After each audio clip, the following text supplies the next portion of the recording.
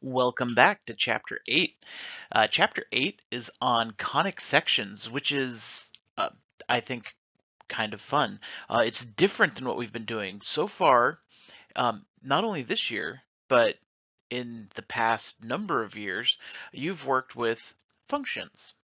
Conic sections are not functions, so we get into something that's just a little bit bigger than what we've been dealing with before. In this section, we're going to see what conic sections are, and then we're going to have a new look at some parabolas. Now, you might think that, wait, no, you know everything to know about parabolas. I mean, we've been working on them since Algebra 1. That's not exactly true. We have been working with quadratic functions whose graph is a parabola, but parabolas are bigger than that. So we'll see what those are.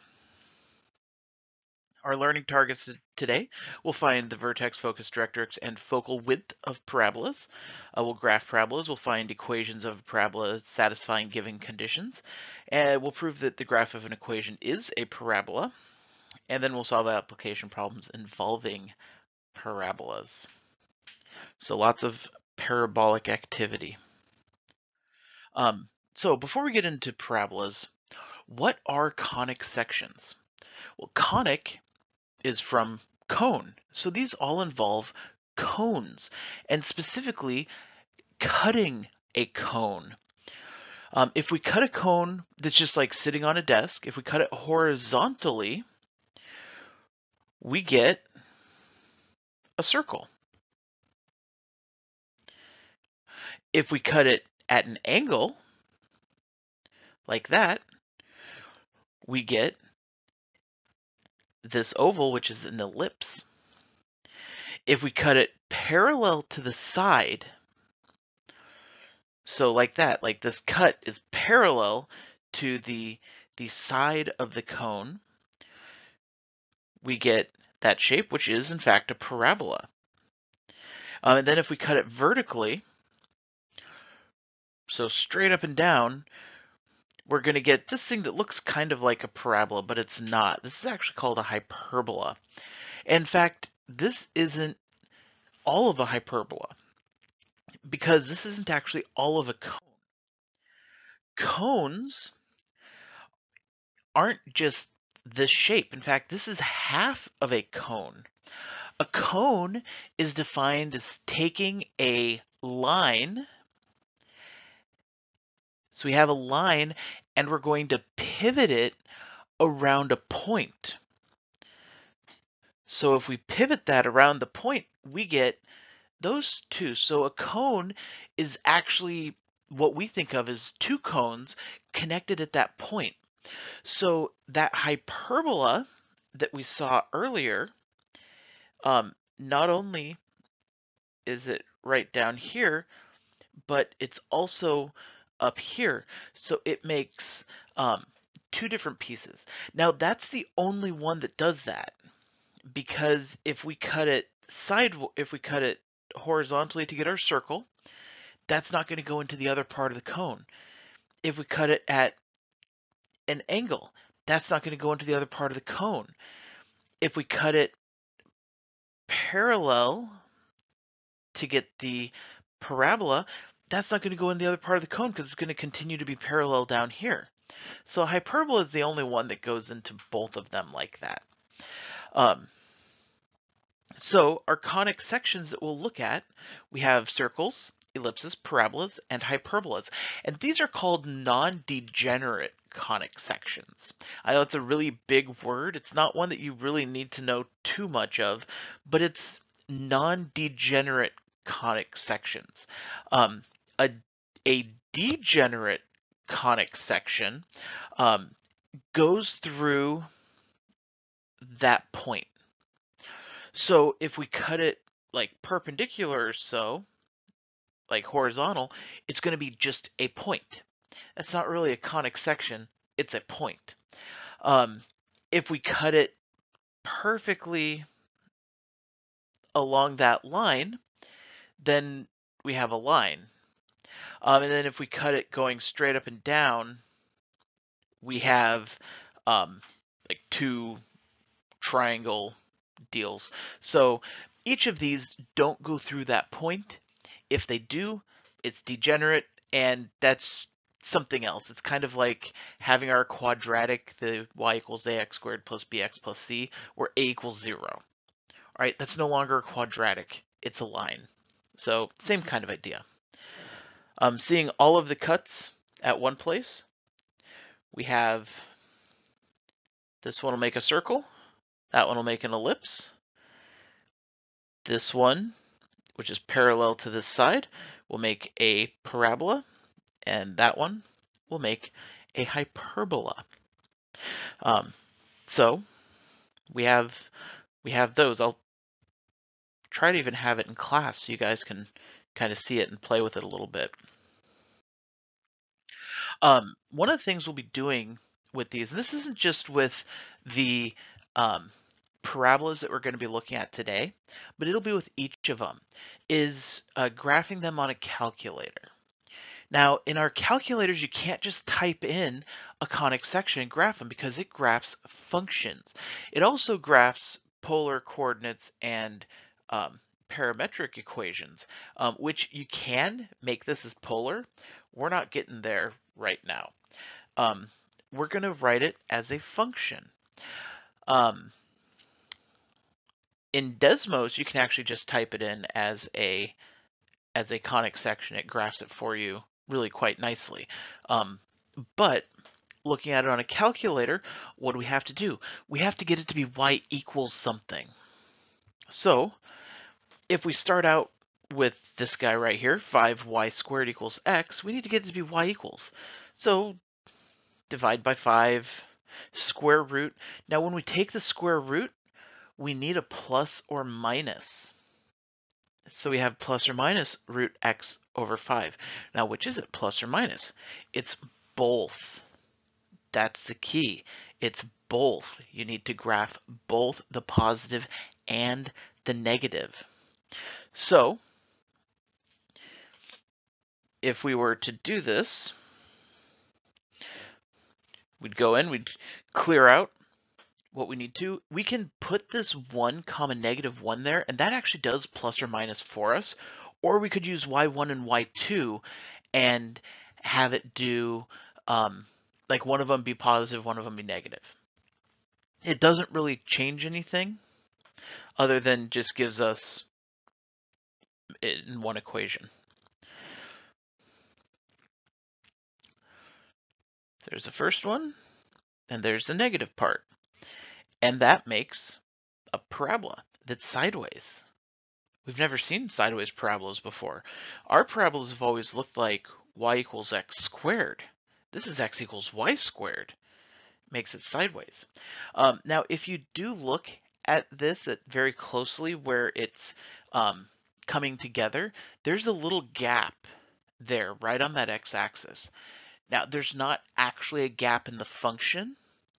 That's an issue with how the calculator calculates it. Because it goes and the next value over would be non-existent because we'd end up with a square root of a negative number. And so it graphs a series of points and connects the dots, and it won't get all the way there. Here the gap is pretty small. When we're graphing circles, ellipses, things like that, the graph can get a little bit bigger. So, as I said, that's a parabola. The vertex is at 0, 0. We'll see what the vertex is, but we know what the vertex of a parabola is. It's where it turns around. And this is opening to the right. So now they can open to the right or left in addition to up or down. In fact, they can even be rotated to open in any direction at any angle. Those would be oblique parabolas. We're not looking at those today, so you don't have to worry about those quite yet, but know that they do exist. Let's try this one. We have x squared equals y squared plus 9. We have to solve for y. So subtract 9. Square root gives us plus or minus. And remember, the square root of x squared minus 9 is not x minus 3. It is just the square root of x squared minus 9. So graphing it,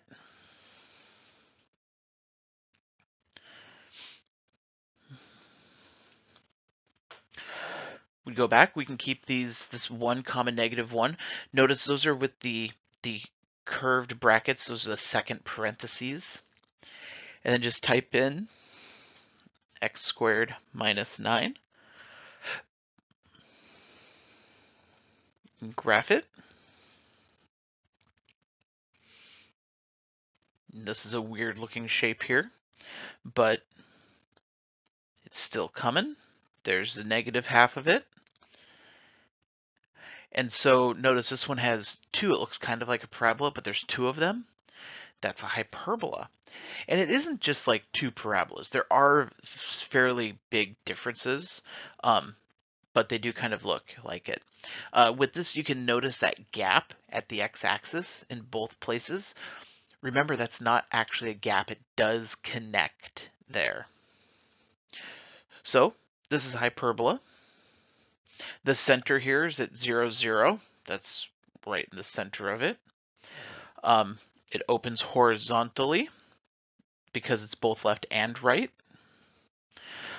We have some vertices. There's 2 of them in a hyperbola, and they'll be exactly where you think they are as far as like what we know about vertices for parabolas. They're at the turning points. In this case, they're at -3 and 0 and +3, 0. So what is a parabola? We know all there is to know about parabolas, right? It's a quadratic. No, it's not.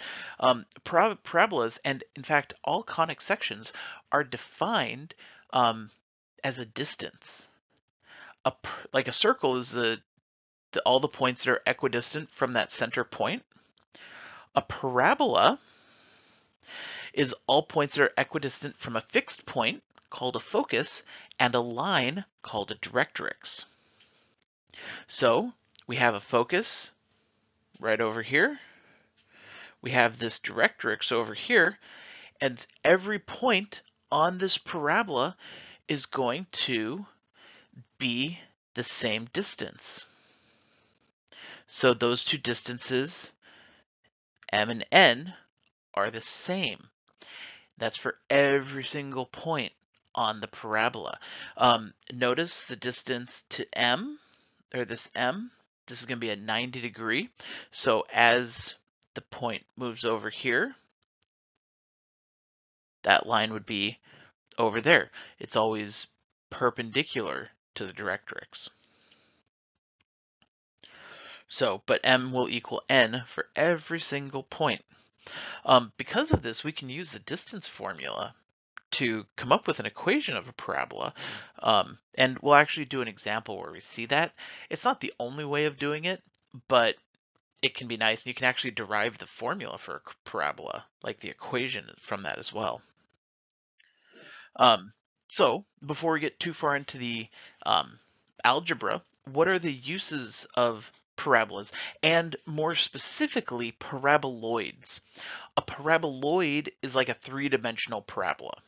If we took the parabola and just rotated it so we had like a dish or a bowl, that's a paraboloid. And being that we live in a 3-dimensional world, we're going to use the 3-dimensional ones more than the 2-dimensional ones. So, what are some uses of these? This is a parabolic heater. And what it does is it has a heating element right here that's at the focus. What happens with parabolas is that anything from the focus is going to radiate out to the surface of the parabola or paraboloid, and it's going to reflect straight away. So the cool thing about this heater is if you put your hand just aside, like you feel like a wave of heat. It's kind of like a fan where if you step like half a foot to the side, you don't feel it, then you can step into it. It's like that, but with heat. It's crazy. Parabolic microphones. This is the same thing, but backwards. In a parabolic microphone, the dish, this dish, is not the microphone. It's just a reflective surface. The microphone is right here, and it sits at the focus, pointed back into the dish. and all the sound waves come in and get reflected to the microphone, which takes a big area of sound waves and concentrates it.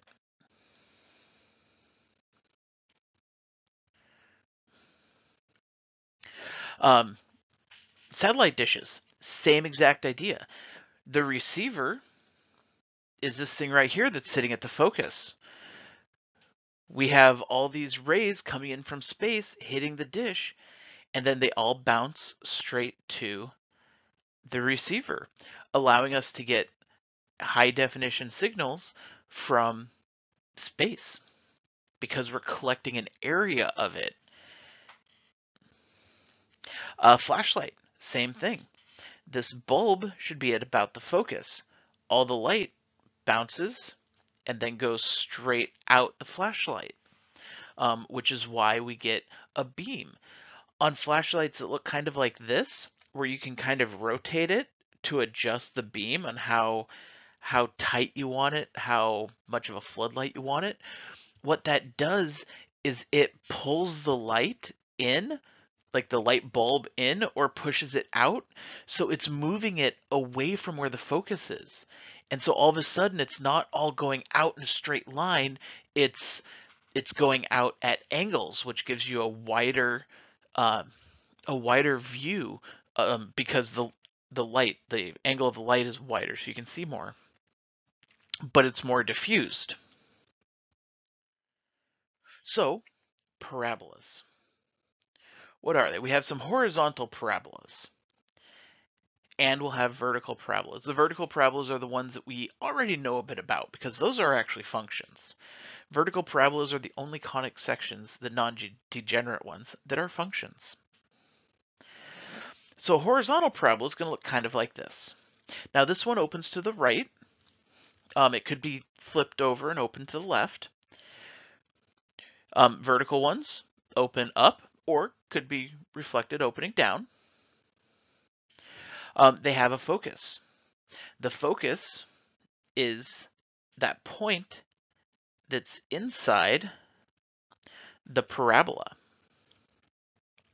The closer the focus is to the vertex, the wider the parabola is. We have a directrix. The directrix is that line. And then the distance from the directrix to the vertex and from the vertex to the focus. Oh, so the vertex is exactly where we think it would be.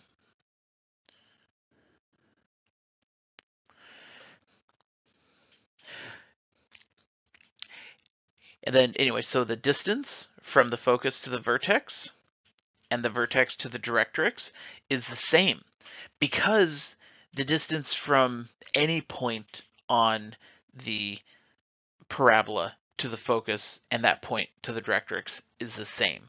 The vertex is going to be that shortest distance.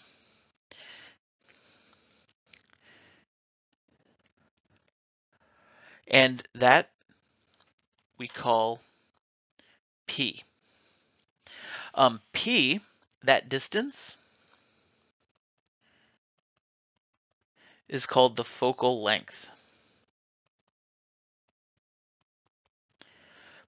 We have something called the focal width as well.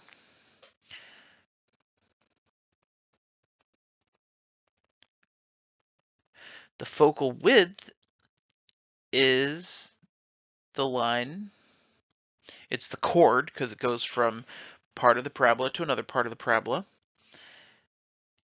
And it's going to be parallel to the directrix, and it goes through the focus. The focal width is actually 4p.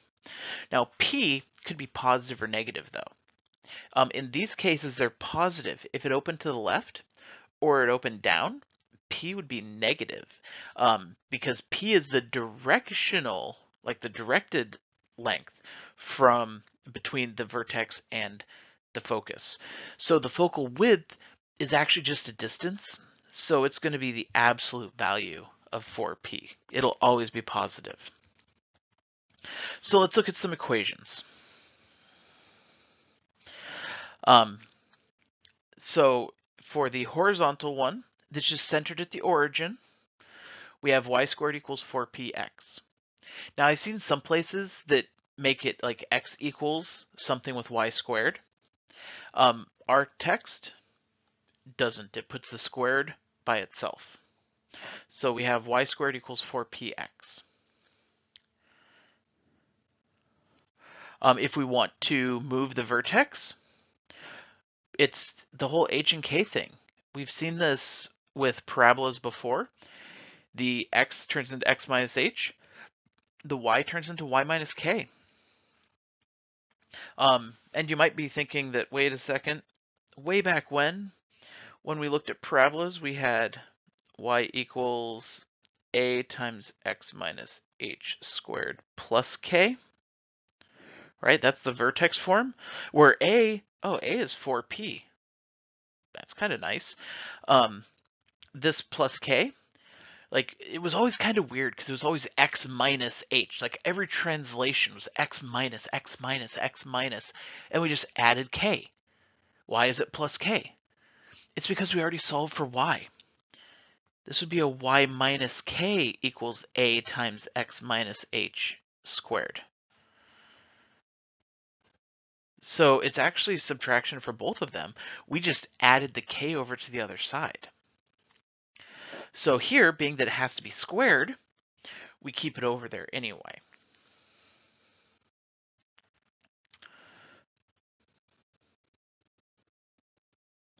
The focus. So the focus is going to be p away from the vertex in a horizontal direction. So we're just going to add p to the x value. And if the vertex is at 0, 0, then it's just p comma 0. If it's at hk, it's h plus p comma k. We just add it to the x value. If p is negative, it would end up going backwards, because if it was -1, then we're going to be 1 to the left of h. So we don't even need to worry about a separate equation for that. We just need to know if p is positive or negative. The directrix is just the other direction. It's going to be h minus p. And being that it's a line, it'll be x equals h minus p. So if the vertex is at 0, 0, it's just x equals negative p. If the vertex is at hk, it's going to be x equals h minus p. And then the axis of symmetry. The axis of symmetry is going to be that same line. In a horizontal one, the axis of symmetry will be horizontal, and it goes through the y part of the vertex.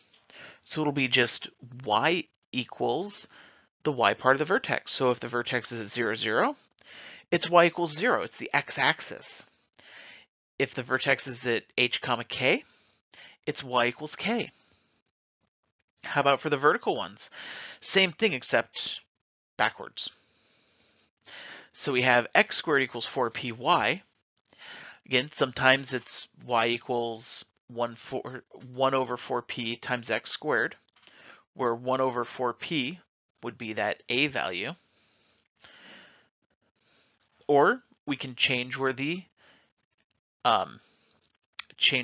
vertex is, hk. Notice again, it's x minus h and y minus k. Those don't switch. The h is always associated with x, the y is always associated with k.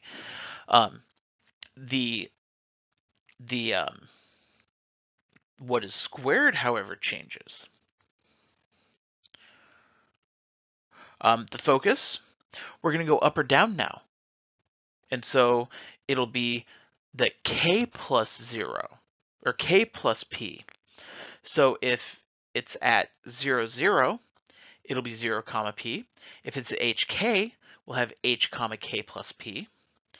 The directrix now is a horizontal line, so it's y equals, and then it's just whatever the vertex is, y equals negative p, because we're going backwards. So y equals negative p, or y equals k minus p. And then the axis of symmetry is vertical line, so it'll be x equals the x part of the vertex, so either 0 or x equals h. So those are a lot of the equations. Then again, P is always the focal length, and the focal width is always the absolute value of 4P. That doesn't change for any of these. So what are we going to do with the parabolas? We can use the distance formula to write the equation of a parabola with a given focus and directrix. Now, again, you don't need to use the distance formula all the time, but it can, sometimes it's important, especially if you have a focus and directrix. So if we have focus of 0, comma, -5 and a directrix of y equals 5, we need some points to find the distance. One of the points is going to be 0, comma, -5. The point on the line will be just xy. Well, on the parabola will be x, comma, y. And then we need a point on the directrix, because we're going to have the distance between xy and 0, -5 has to equal the distance from xy to the directrix. Well, that's a point on a line. If you remember, it'll always be perpendicular to the line. So it will share the same x value or the same y value. Being that this is y equals 5, it will share the same x value. Since we're at x, comma, y, this point will be at x, comma, 5. We can plug this into a distance formula. So we have the distance between the focus and our xy point. So x minus 0 squared plus y minus -5 squared will equal the distance between xy and x, comma, 5. So we have x minus x squared plus y minus 5 squared. We can square both sides, because if the stuff underneath the square roots, if we have a square root equals a square root, that means the stuff underneath the square roots has to be equal. So x squared plus y plus 5 squared will equal 0 plus y minus 5 squared. Multiply this stuff out. So we have x squared plus y squared plus 10y plus 25 equals y squared minus 10y plus 25, because remember, y plus 5 squared does not equal y squared plus 5 squared. It's y plus 5 times y plus 5. Don't be that guy. We can simplify. First of all, the y squareds cancel. In a parabola, only one of our variables is squared. It's either x squared or y squared. It's not both. 25 is also cancel, because we have plus 25 and plus 25. So we can combine our like terms. So by subtracting 10y to get x squared equals -20y squared. And this would be our equation here. We have a vertex of 0, 0. The focal length, that p value, remember that -20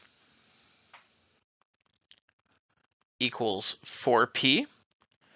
So p equals -5, which makes sense. If the vertex is 0, 0 and the focus is at 0, -5, we had to go 5 over. And we could have actually seen the vertex was 0, 0 because it's halfway in between -5 and +5 as well. So we have x squared equals -20y, which could be y equals -1/20th x squared. That's like the kind that we are used to seeing. This is vertical. It's opening down, which that negative p value tells us. But this one is how the answer generally looks.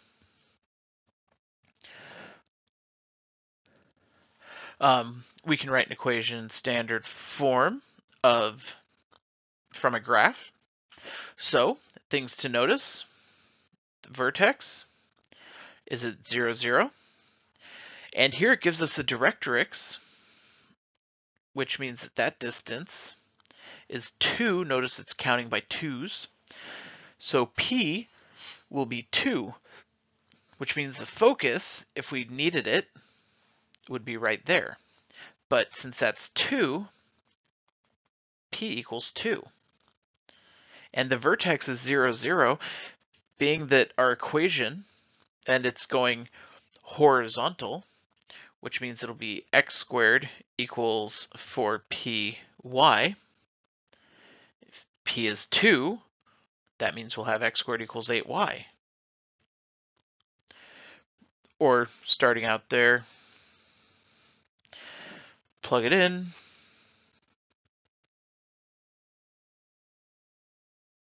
Yes, y squared, because y equals x squared is vertical. That's a bummer. I'm going to erase. We didn't see that. Y squared equals 4px, which means y squared will equal 8x. Yes, that's what I meant to say from the beginning. So we have y squared equals 8x. So I did it right there. So, this brings up a great point. Make sure you're checking yourself. Wouldn't want to do something horrible like switch your x and your y and square the wrong thing. I don't know anyone that would ever do that. So, yep. What else are we going to do with parabolas? Write an equation in standard form if we have a vertex and a focus. So, the focus, notice it's 8 to the left, which means p equals -8, which we can plug in. Being that it's to the left, we have the y squared, or like there's that, or y squared equals 4px. Plug in the -8 for p, and you get y equals -32, or y squared equals -32x. So a lot of times just finding that p-value is all you really need to do, and making sure you know which way it's going. And the vertex too, I suppose. So find the vertex value of p, axis, symmetry, focus, and directrix, then graph. So we have y plus 1 equals 1/16 x minus 2 squared, which could be x minus 2 squared times 16, or x minus 2 squared equals 16 times y plus 1. We could multiply that 16 over. But this one, notice it's y equals x squared. It's y equals x squared, which is a function type parabola. It's going to open vertically. It's positive, so it'll be opening up. So what do we need to find? Vertex. H comma k. It's 2 comma -1. Remember, it's y minus k and x minus h. So we have to change the sign on both of them. So we have vertex is 2 comma -1. The value of p is 4, because 4 times 4 equals 16, right? It's 4p equals 16. So p equals 4. The axis of symmetry, x equals 2. Since it's a vertical parabola, the axis of symmetry is vertical, and it goes through the x part of the vertex, so x equals 2. The focus, we're going to have to add p to the y value. So instead it's -1 plus 4, so it'll be a 3. So we have 2 comma 3. The directrix, we subtract the p value from that y value of the vertex. So -1 minus 4 is -5, so it'll be y equals -5. Notice the axis and symmetry and the directrix are perpendicular. One's x equals, the other's y equals. Then graph it. So we have our vertex is at 2 comma -1.